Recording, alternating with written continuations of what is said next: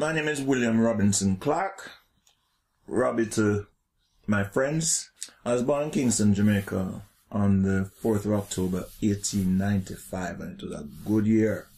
I lived a good life in Jamaica, played cricket, football, rugby, and I could have run little at college. When war broke out, I was 19, still a young man, full of life. I wanted to support the motherland.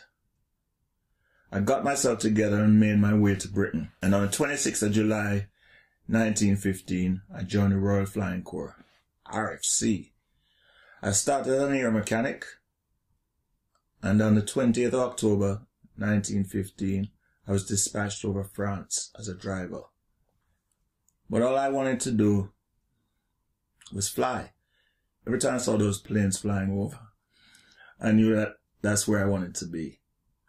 In December 1916, I got accepted for pilot training in England. And on the 26th of April, the 26th of April 1917, me, Robbie Clarke from Kingston, Jamaica, get my wings.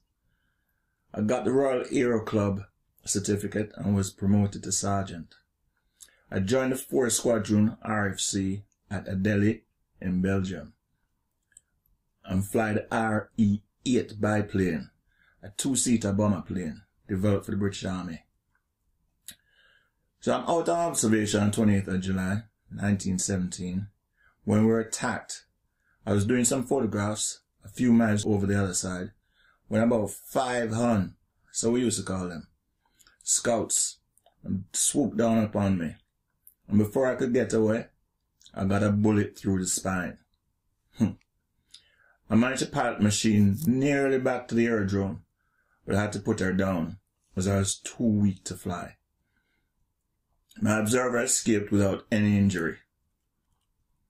I made a full recovery from my wounds, though I went back to my motherland, Jamaica, after the war and worked in the building trade, but couldn't get army life out of my blood.